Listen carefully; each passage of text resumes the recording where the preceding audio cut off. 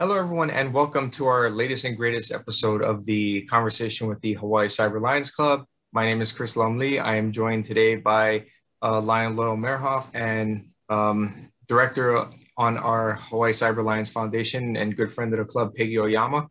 Today, we are talking with Brent Mertz, who is with the Lions Eye Bank of Hawaii.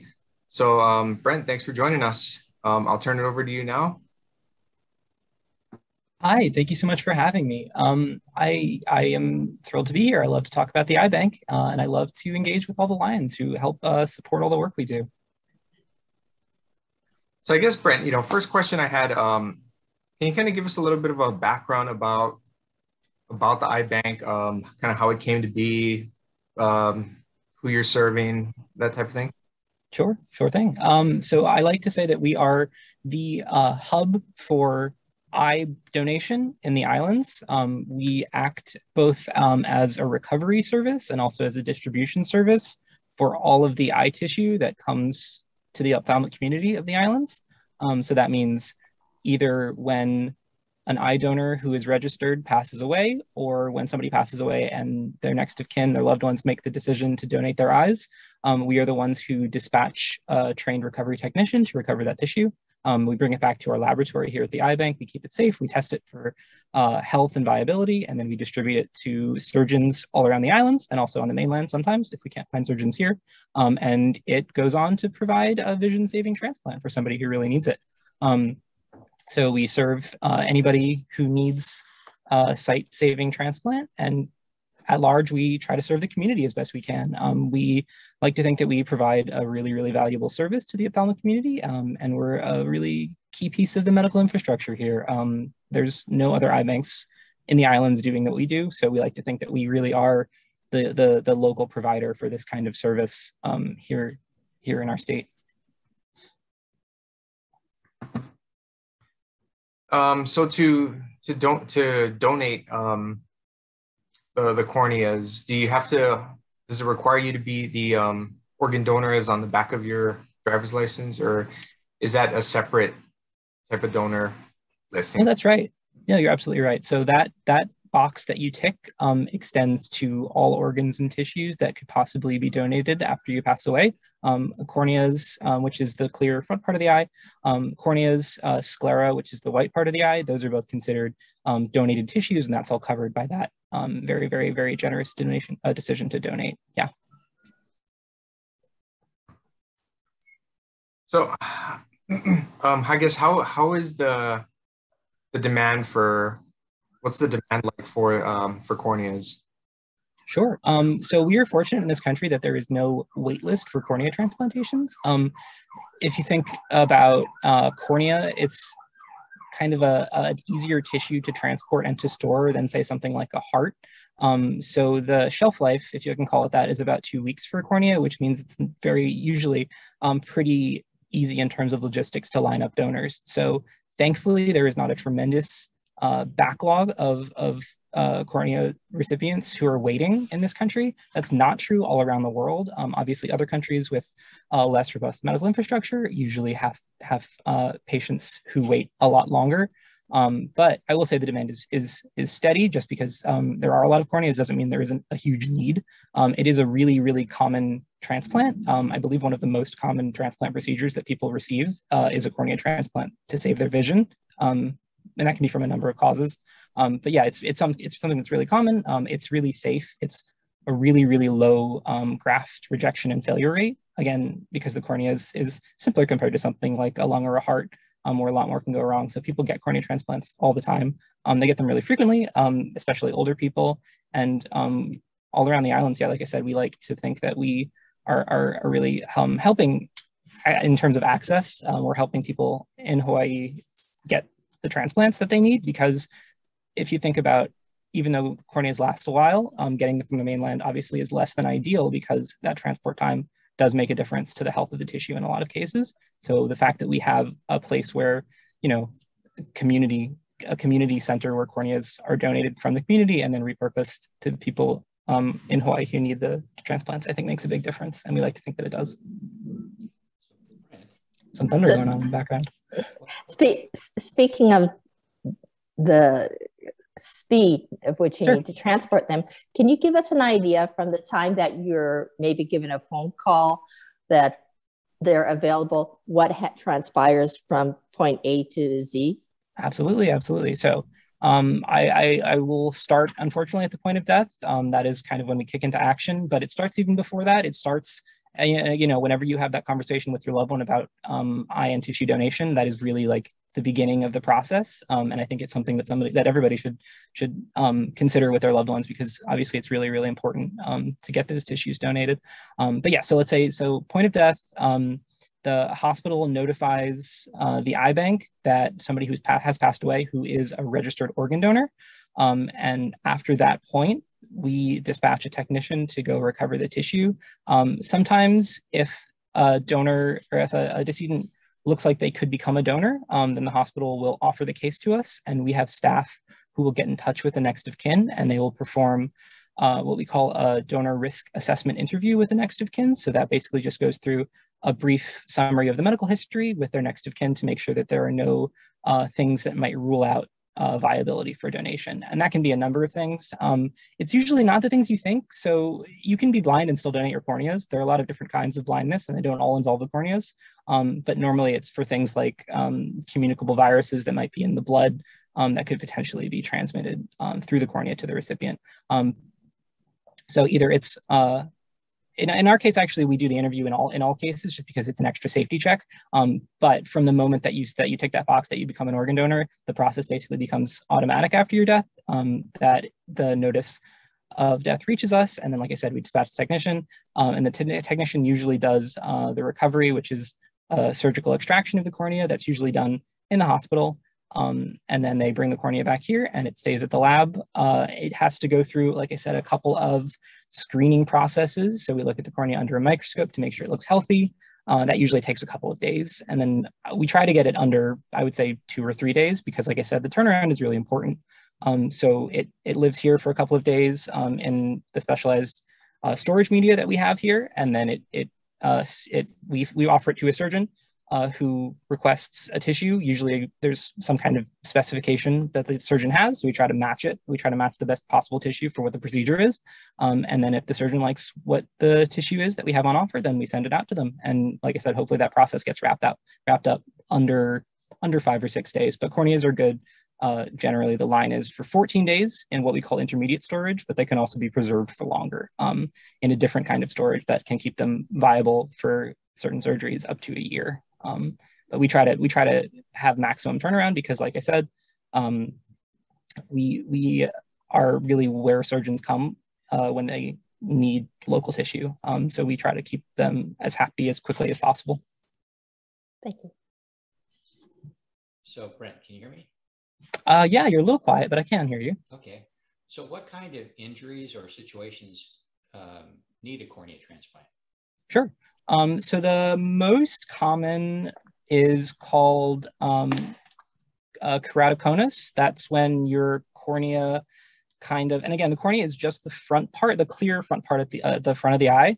And that's kind of when your cornea, for one reason or another, kind of becomes misshapen. And rather than being a little dome, it becomes like kind of a steeper, more of a cone shape. And that can be very painful, and it can impair your vision, because what the cornea does is it refracts the light that enters the eye. So if you can imagine, if your cornea is the wrong shape, then the light refracts at the wrong angle, and it can really distort or blur your vision. So one of the most successful treatments for that is a cornea transplant, because rather than trying to surgically repair a cornea in that state, a lot of times it's easier just to replace it with a healthy donor cornea. That's just one of the examples. So people sometimes also confuse cornea procedures with things like cataracts. Cataracts do not affect the cornea. Cataracts are, they involve the lens of the eye, which is further behind the cornea in terms of anatomy. So even people with glaucoma, for example, can become organ donors generally. Even if you've had cataract surgery, it doesn't preclude you from being a donor, but that is a different kind of procedure. So you wouldn't get a cornea transplant for cataract surgery, but you would get it for something that affects, again, that like most anterior part of your eye. So Brent, so you mentioned Yes.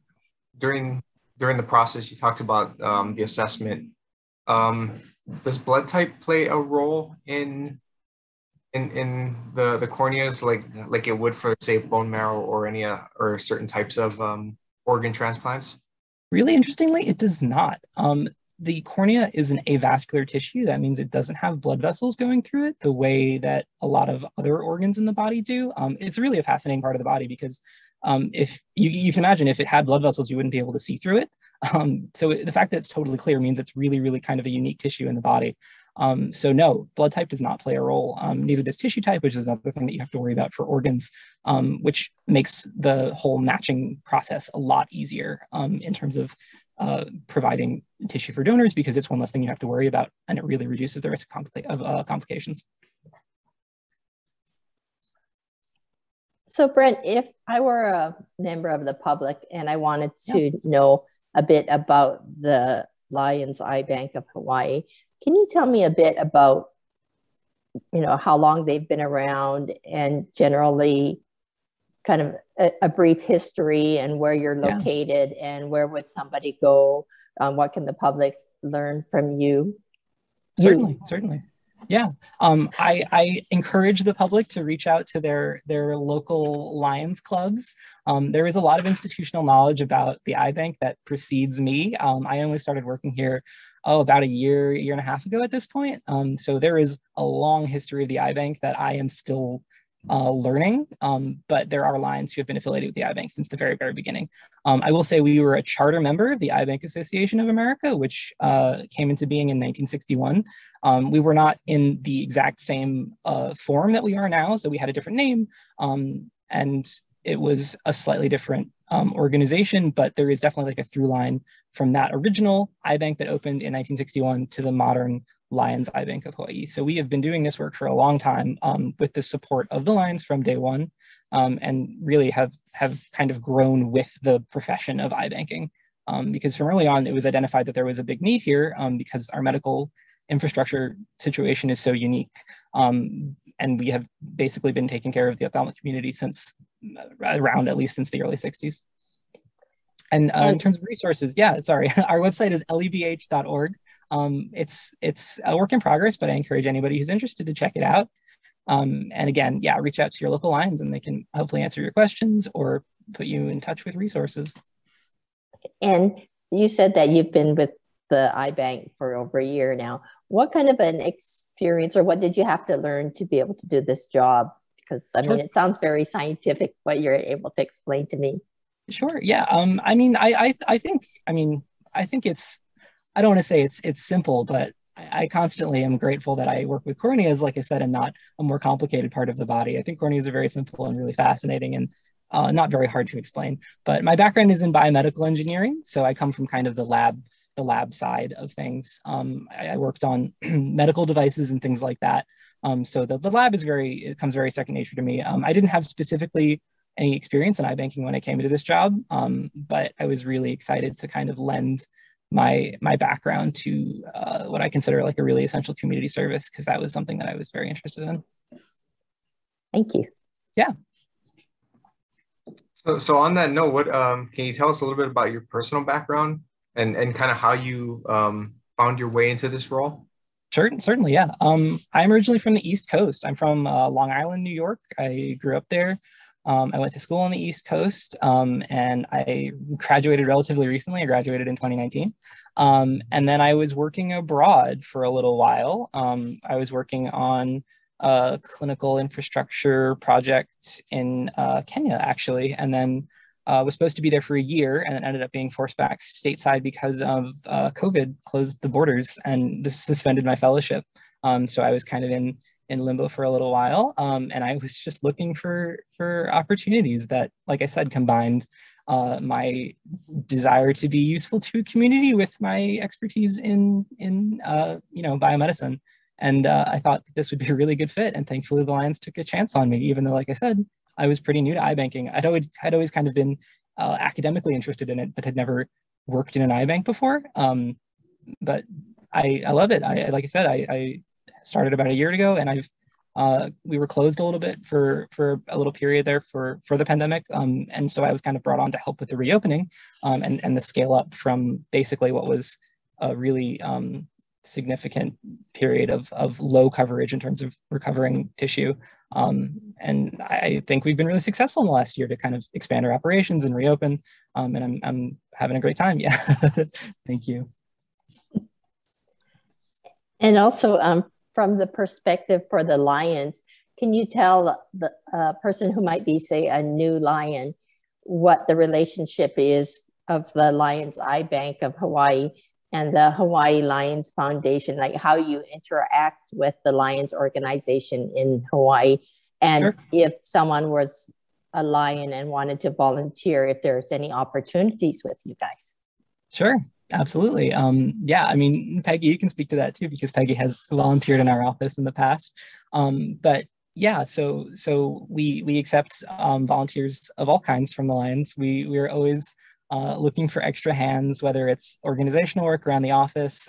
We have an ongoing scanning project that we've been doing, basically digitizing old medical records that always requires manpower. So yeah, little things like that. We always obviously encourage anybody who's interested to reach out. But yeah, I mean, we are dependent on the Lions completely. We are an activity of the Hawaii Lions Foundation. So they provide us with our funding. They oversee basically all of the administrative decisions that happen on like a higher level than the technical side of things, which is basically what I oversee. So yeah, they operate the iBank. They have kept the iBank running throughout all of its years of history. And yeah, like we could not do what we do without the support of the Lions. Like I said, they are a tremendous resource for us. Thank you. Yeah. So question just kind of on the technical side of things, right? If there were somebody who would end up going into the iBanking field, not necessarily on the administrative side, but anything on the technical side, I guess, what types of professions would you see, or what type of disciplines would you see people that would go into that direction? Would they be nurses? Would they be med techs, med lab techs, or any of the other? Yes. Yeah. So yeah, nurses is a big one.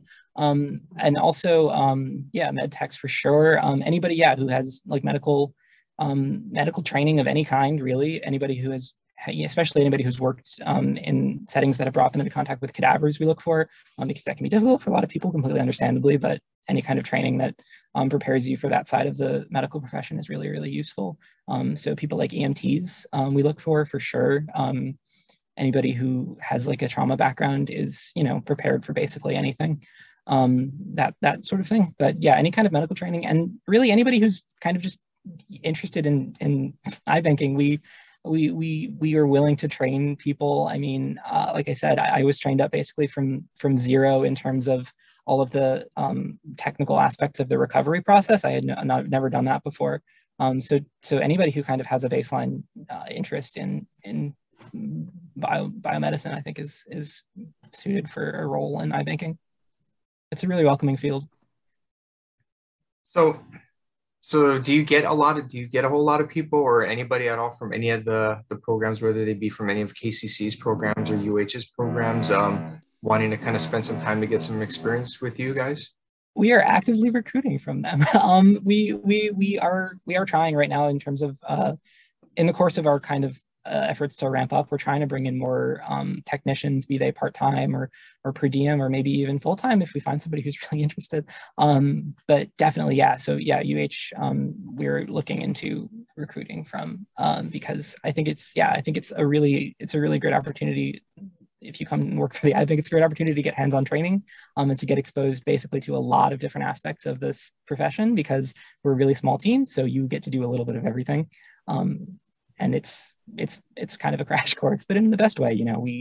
We do a lot of really good work, and it's a complicated profession, but it's also really simple. Like I said, once you learn the workflow, it's rewarding and fun. So do you work like 24/7 then, if you have to go to collect the corneas and then get them out somewhere as well? That's the goal.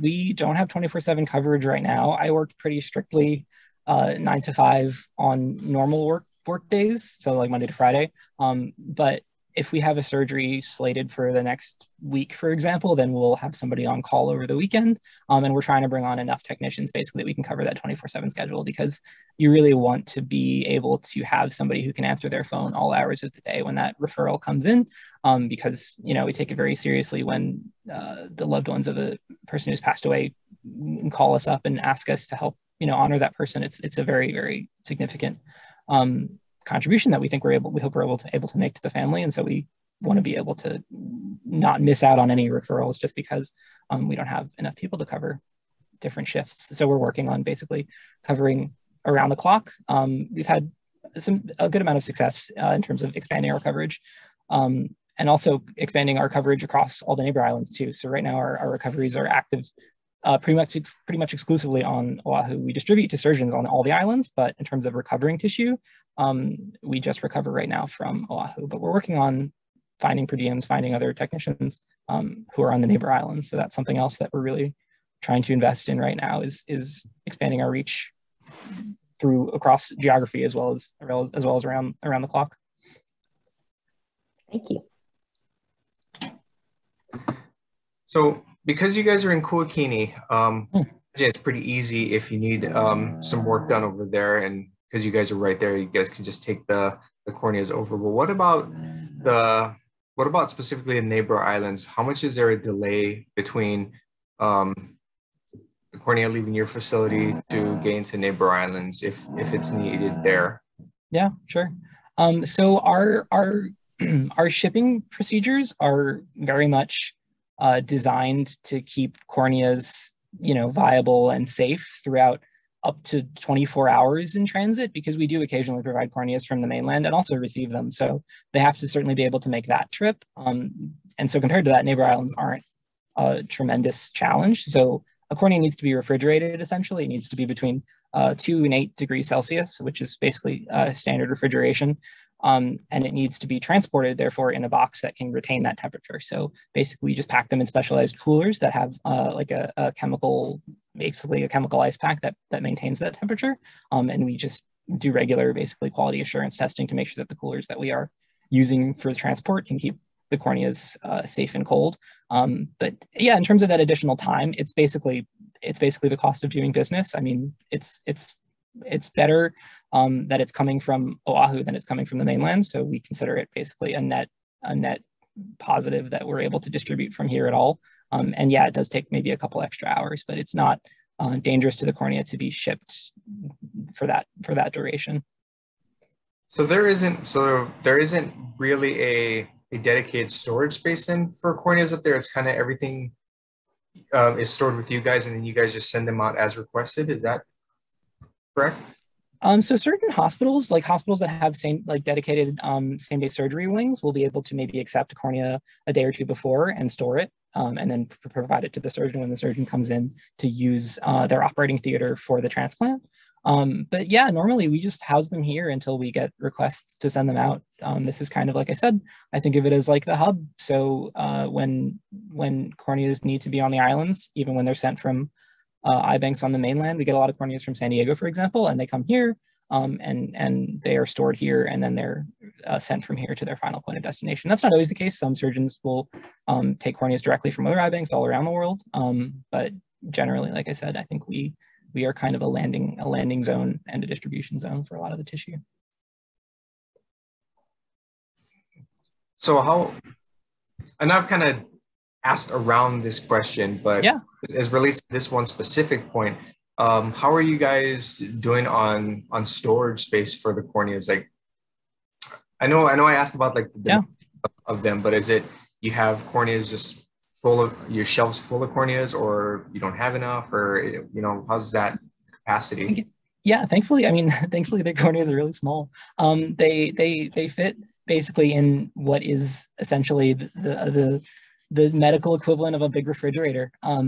They don't take up a tremendous amount of room. Mostly what takes up the space is like the associated microscopes and things like that. So We need microscopes to be able to look at the corneas to make sure they're healthy, and that takes up like counter space and stuff. But the corneas themselves are not really a tremendous like space investment. One of the things we're trying to get into is more sophisticated processing of the corneas. So there are certain pre-transplant processes that surgeons will request, and it's complicated, but basically there are certain preparations that you can do to make corneas more suited for different types of surgery. And that takes technical staff, and that also takes specific kinds of workspaces that we don't really have. So that's kind of what we're looking into right now in terms of expanding our premises, is making it more suited to do those kinds of pre-transplant processing procedures. But we're not in danger of like running out of room for corneas, for example, because like I said, they don't take up much room. And we try not to hold too many at one time because we want to keep them moving. We don't like to think that they're ever in danger of expiring on our shelves, because that's obviously what you would like to avoid. I did mention that there's a way to preserve them for long term, and that can be done to corneas, but that doesn't take up any more room. They just are basically in small vials that can just be lined along the shelves of what is essentially a refrigerator that we have. So yeah, so corneas themselves, very, very small, don't take up much room at all, but there is like a lot of overhead that is associated with all of the quality assurance steps that we do. That basically is most of our floor spaces. What's the maximum shelf life for the corneas when you store them? 2 weeks is the industry standard.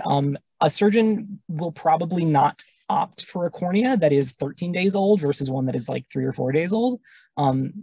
They're both pretty much equally viable, but the ones that are, I think, closer to the date of recovery are generally considered more desirable. So that's why we try to keep them as on our shelves for as little time as possible. But the ones that are long-term preserved are good for up to a year. And that's kind of a different animal. Those are used for different kinds of surgeries. And do you try to move some of your corneas that are getting closer to when you have to decide to put them into long-term storage or something like that, do you move them to other states, other countries, or try to figure out some way to get them used? Yeah, so there is basically a triage hierarchy where if we don't have, because there are only so many surgeons doing transplants here in the state. So if we don't have any surgeries scheduled, then we'll offer to eye banks on the mainland. And if there are no takers on the mainland, then we'll offer to eye banks internationally. We try to make that process happen even before there is any danger of expiration. But yes, definitely, like the more days there are elapsed since the date of recovery, since the date of death, the wider kind of our network of distribution becomes up until the point of long-term preservation, which usually happens closer to the end of the shelf life. So that way we can extend it and make sure the cornea is still used for something, even if it isn't used in its first couple of weeks for an intermediate, like for a certain kind of procedure. Brent, you earlier referred to helping ramp up the eye bank again. So can you tell us how COVID-19 had any effects on either the eye bank or your procedures? Sure. So as essential as cornea transplants are for saving vision, they are considered an elective procedure. So thankfully they can be more easily rescheduled than something like a heart transplant, which is, imminently a matter of life and death. So there were a lot of cornea transplants that were put off because of the pandemic, as doctors kind of closed their practices and hospitals were being more restrictive about allowing their surgical suites to be used, things like that. That definitely had an industry-wide impact on the volume of cornea transplants that were happening domestically and also internationally. So that kind of bottlenecked the amount of corneas that were being placed, and therefore was reflected in the amount of corneas that were being recovered, because you don't want to have a tremendous backlog, like I said, of corneas that can't be used. And then in addition to that, there were medical standards that had to be changed because it was really unknown for a while whether COVID-19 could be transmitted via cornea transplant. It seems like now that it can't, but obviously we do everything with the maximum amount of caution for our recipients so that there's no risk of any kind of cross-contamination. So for a while, it was very, there was a period where the medical standards, like I said, had to be updated to reflect basically an emerging understanding of a very new disease. And that's done by the Eye Bank Association of America, which is kind of our governing regulatory body along with the FDA. So once those guidelines came out, it was pretty much standardized, but as there was in so many aspects of life, there was a little bit of uncertainty there for a while. And then the last thing is, so because we kind of are a small eye bank with very little kind of wiggle room in the amount of surgeries that we can miss and the amount of tissues that we can not take in, we definitely felt the impacts, I think, very greatly. This was before I was here. I was brought in kind of at the tail end, like I said, of the closure for the pandemic, but definitely there were a couple months where the eye bank was just not in operation because there were too many variables. Thank you. Yeah. So you mentioned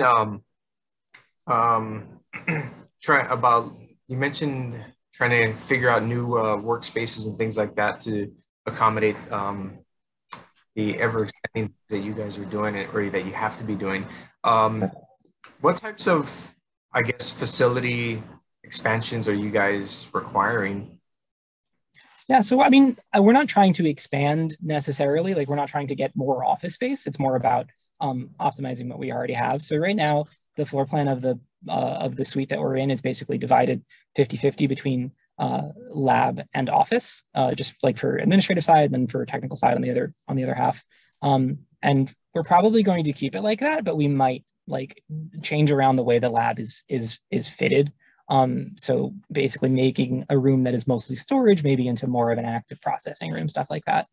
So mostly it's about making the most of what we have rather than kind of expanding in the traditional sense, but it's about making the floor space that we have kind of more, valuable per square foot. And that's basically, like I said, getting new, better hardware for the eye bank. So things like more advanced microscopes and getting more kind of, workspaces where we can do, if you can imagine, all the work that we do in the lab has to be done aseptically. So things like flow hoods where there's like a controlled airflow that keeps the tissue from being exposed to kind of ambient air that could be carrying any kind of contaminant.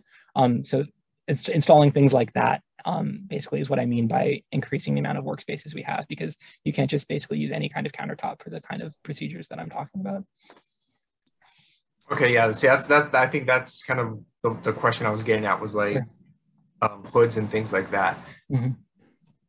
But so if you guys had additional, whether it be, I don't know, to call them interns or volunteers or whatever, the professions, would you guys be able to do things like vision screenings and things like that also, or? Yeah, I mean, that is kind of up to the Lions. I mean, it's not something that is kind of in the scope of a normal eye bank, I would say, to have kind of an inpatient area.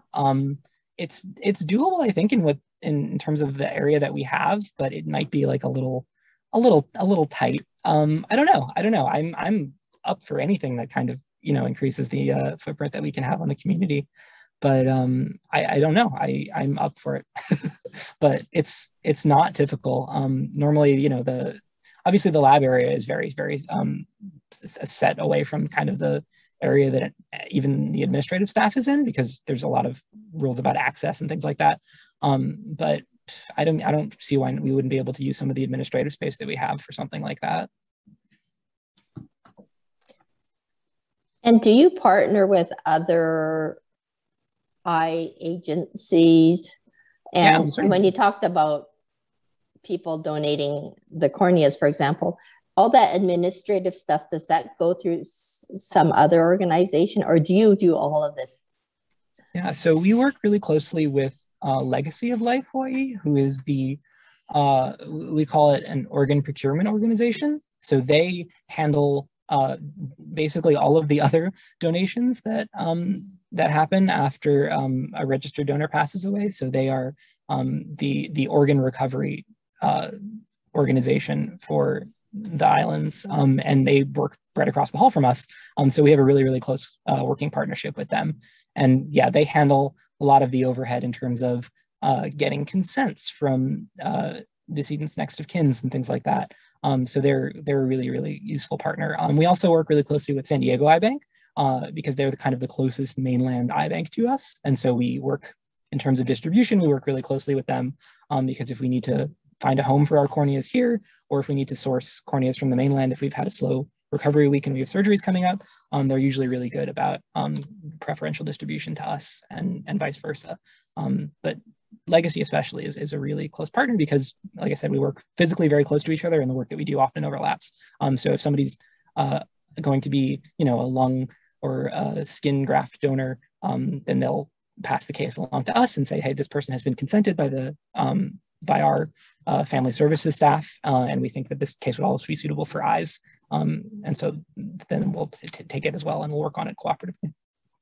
So, but primarily you are the lab portion of the process. Yeah, we have a totally independent lab that just does cornea screenings. Yeah. Okay. And do you do any kind of PR to promote the eye bank? And if somebody wanted to make a donation, whom do they donate it to? Sure. So most of the promotion happens kind of, again, through the Hawaii Lions Foundation. We are kind of the main thing that they are concerned with, and they kind of do a lot of the outreach on behalf of the eye bank. But definitely, yeah, our website accepts donations, again, levh.org, for anybody interested.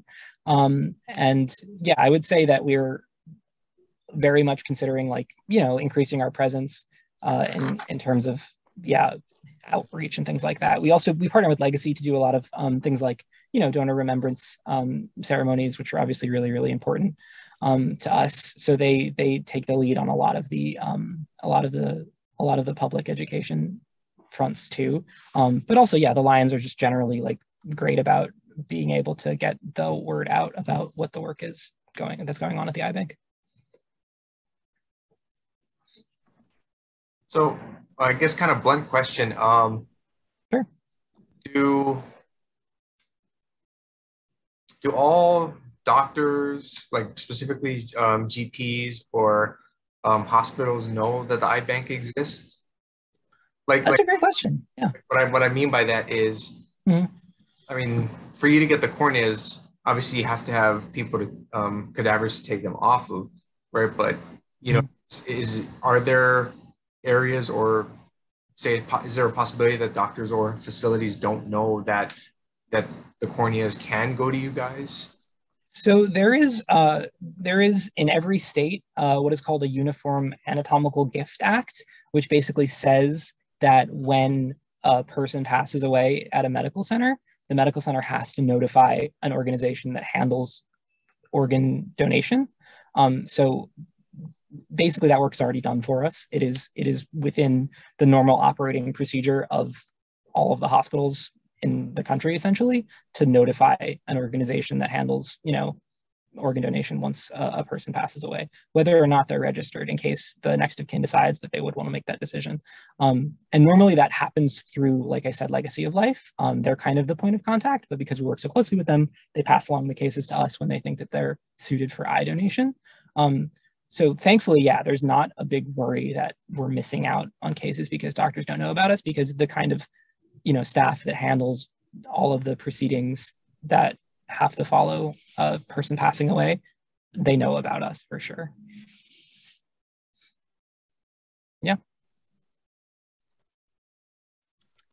Would it help any for the Legacy of Life when they have these ceremonies with the families to, and has this happened before where Lions might attend?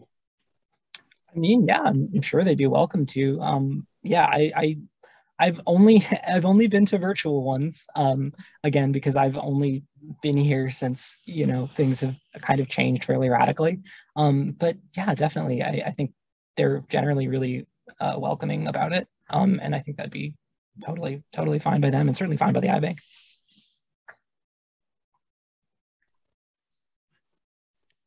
I think that's all my questions. You did pretty good. Thank you. Yeah, like I said, I love to talk about the eye bank. I really like the work that we're doing.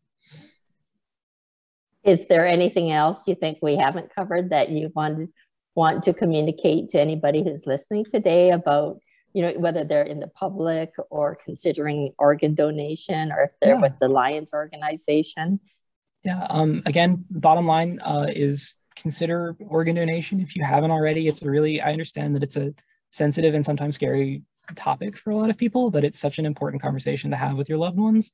And it really does make a difference. You know, if I can put anybody's mind at ease, we really do treasure the gift to donate, and we really do handle the recovery procedure with the utmost professionalism, the utmost sensitivity to the donor and to their families. And you're doing a really, really important thing. And if you want to, you can go to donatelifehawaii.org, I believe, to register yourself if you haven't already. And I'm sure a lot of people would say, oh, I have really bad eyes. Or you mentioned glaucoma as one example, but can you just tell us briefly, you know, people are more unwilling to donate because they think, oh, they won't take my eyes? Yeah. There are so many misunderstandings about, you know, what we look for. I definitely think that, you know, sign yourself up, and if you are ruled out, then we'll rule you out. You don't need to rule yourself out, you know, like definitely there are ways that, you know, your gift can be used in ways that you may not even have considered.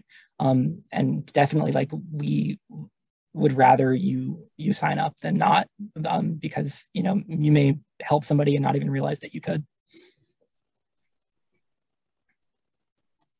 All right, so if there are no further questions, Brent, thanks for joining us, being with us here today. Certainly look forward to helping you get the word out a little bit more about the iBank. Thank you so much. And hopefully this forum gives a little bit more exposure to you guys and what you do. Yeah, thank you so much. It was really, really great to talk to you all. Yeah, thank you for all your questions. I really appreciated it. Sure. So everybody sitting at home in YouTube land, as I forgot to mention earlier in my caffeine high, be sure to hit the like and subscribe button for more updates and to help us with our YouTube algorithm. And Brent, if anybody wants to get in touch with you or the iBank, how do they get in touch with you? I would encourage you to visit our website. Like I said, lebh.org. There are resources for people who are considering eye donation. There are resources for people who are potentially receiving corneal transplants. And there's also the address and phone number of the iBank itself if you're interested in stopping by or calling. Everybody in YouTube land, thanks for tuning in. Everybody on this call, thanks for being here with us.